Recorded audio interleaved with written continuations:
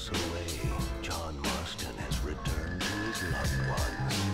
While trying to rebuild his ranch and win back the trust of his family, Marston awaits whatever life will throw at him. As he drives home one evening from an errand, he ponders whether a man can ever escape his past. He is a man who is ready for anything. Almost anything.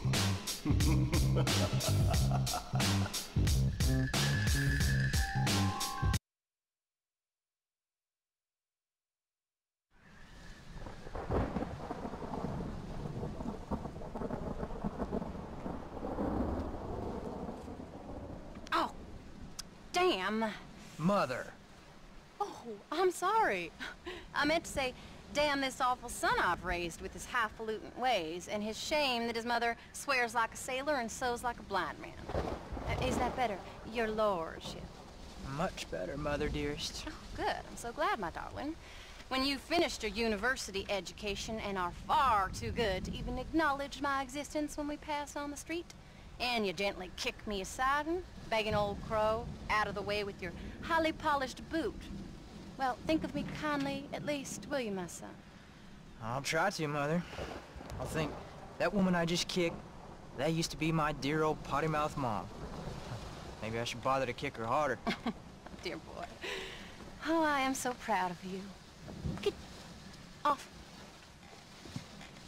Now, Father's here. Maybe he can beat some sense into you. Something funny's going on out there. Damn dog's gone crazy, and wolves howling, and birds flying. Well, it's just the storm, John. Maybe. Uncle make it back yet? I thought he was with you, off drinking in the fields. I mean working, as you call it now. He went into town a few hours ago after we busted that hammer working out in the meadow. Well, he's probably holed up in some place of ill repute waiting for the passing of the storm. I hope so.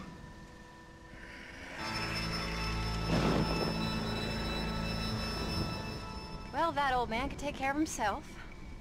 I know. Just a funny feeling I got. You gone psychic, Pa? Either that or I ate something funny.